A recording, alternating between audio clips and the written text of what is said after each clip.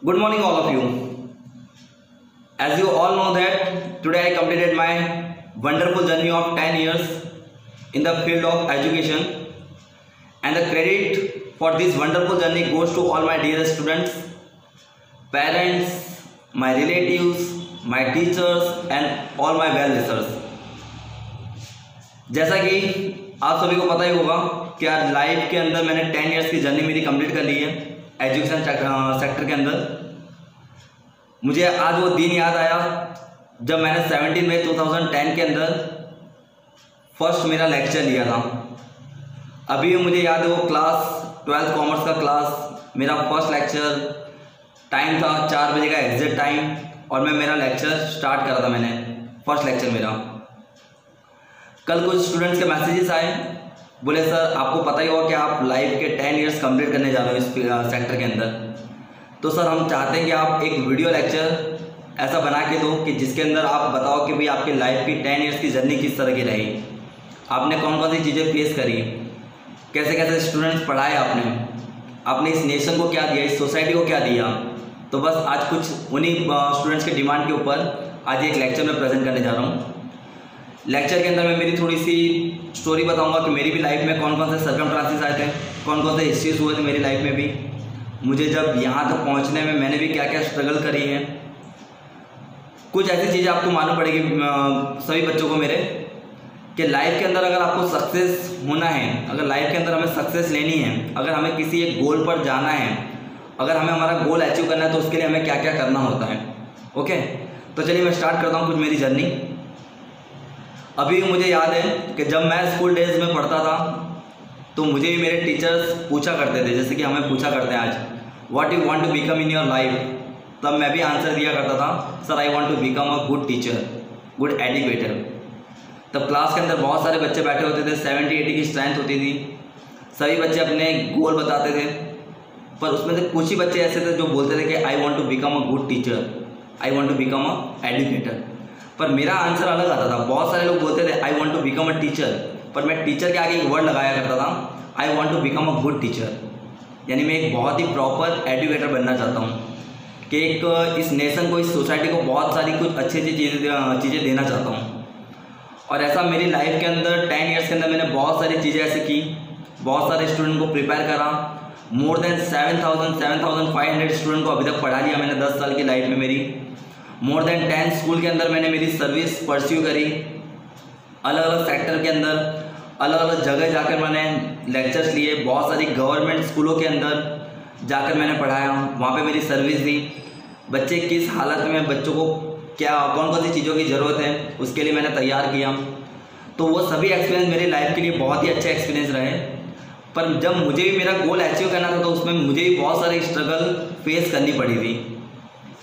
कि जैसे कि मैं जब 10th पास आउट होकर निकला अच्छे परसेंटेज के साथ, 11th-12th के अंदर कॉमर्स लिया, कॉमर्स में अच्छी फील्ड के बाद मैंने इंजीनियरिंग ज्वाइन करा, ऑन BCA ज्वाइन करा, उसके बाद MCA करा, B.Ed करा, अभी क्लियर है। ऐसी बहुत सारी, और अभी भी इन फ्यूचर में बहुत सारी चीज़ें करना चाहता हूँ, क्योंकि एक एजुकेशन एक ऐसी चीज़ है जिसका कभी कोई एंड नहीं होता है।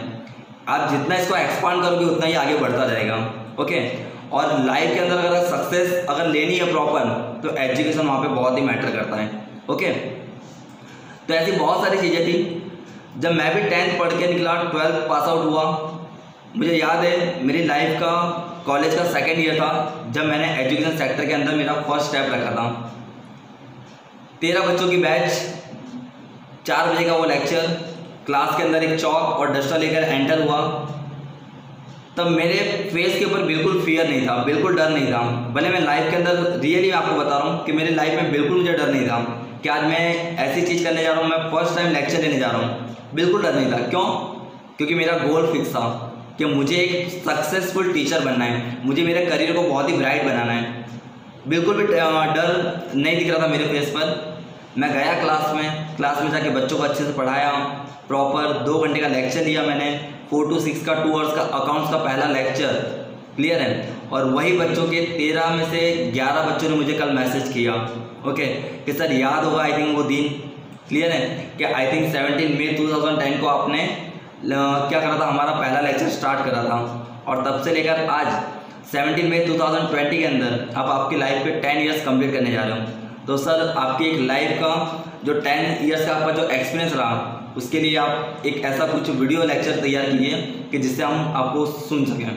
ओके, चलिए तो वही चीज़ मैं शेयर कर रहा हूँ। तो आपको मैं बताऊँ तो मैंने भी मेरी लाइफ को, जब मुझे भी एक सक्सेस चाहिए थी, तो मैंने भी मेरी लाइफ के अंदर बहुत सारी चीज़ें सेक्रीफाइस की हैं। मेरे पास भी कुछ प्रॉब्लम्स हुए थे।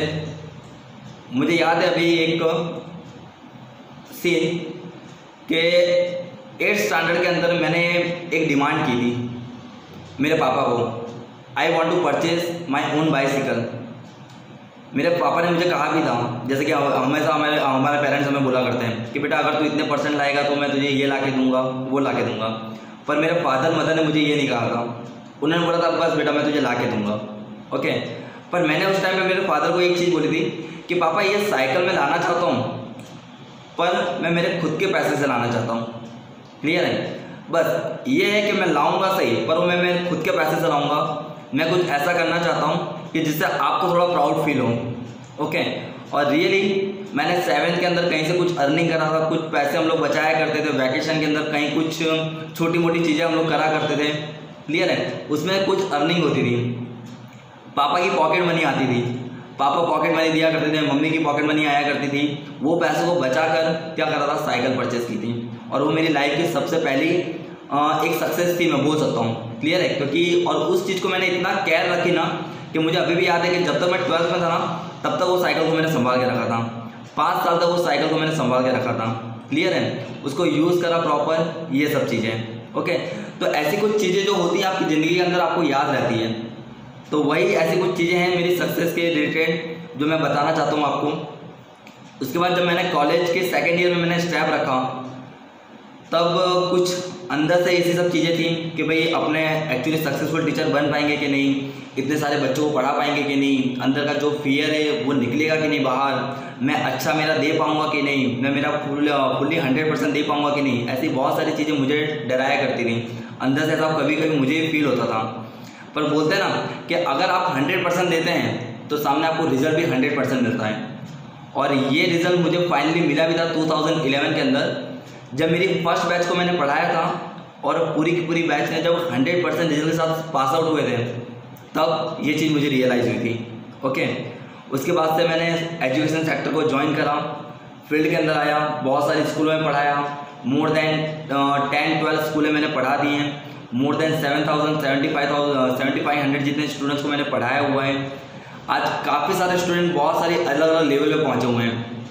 कितने लोग कहीं पे डॉक्टर हैं, कोई CA बना हुआ है, कोई इंजीनियरिंग फील्ड में है, कोई किसी गवर्नमेंट सेक्टर में है। ऐसे बहुत सारे बच्चे कहीं ना कहीं अलग अलग सेक्टर में काम कर रहे हैं।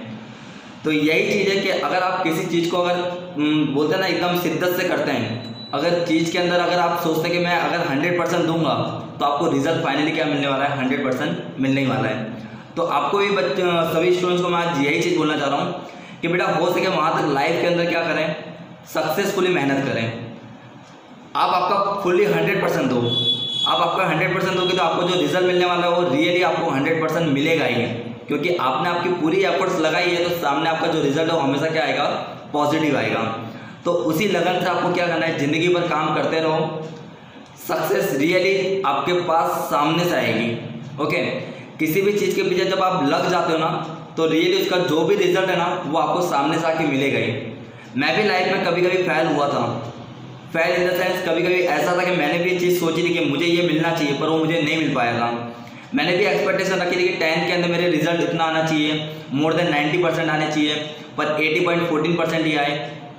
12th में एक्सपेक्टेशन रखी इतना आना चाहिए।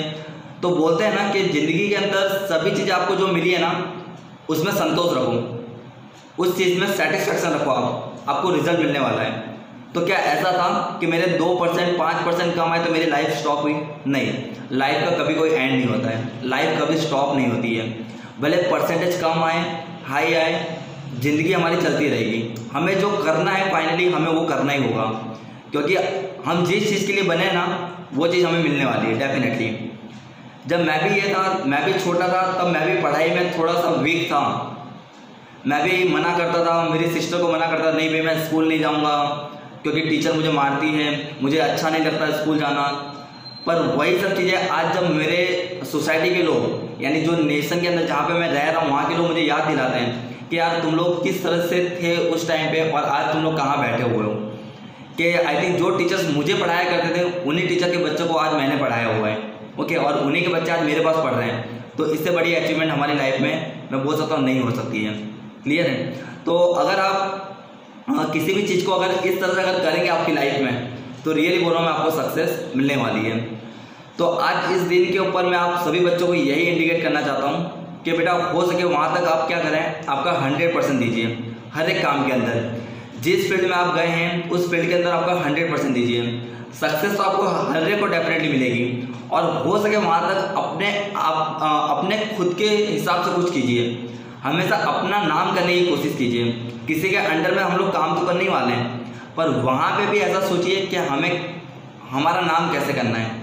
जैसे कि मैंने आप लोगों को काफ़ी बार लेक्चर में भी बोला हुआ है, मैं हर एक बच्चों को बताता भी हूँ कि ज़िंदगी के अंदर अपना नाम करो, अपनी वैल्यू क्रिएट करो, और यही चीज़ मैं मेरे बच्चों को सिखा रहा हूँ। क्लियर है? कि आप किसी की भी अंडर में काम करोगे, किसी बड़ी कंपनी में भी काम करोगे, तो इस तरह का काम दो, आपका 100% एफर्ट दो, सक्सेस तो आपको वहाँ पे डेफिनेटली मिलेगी।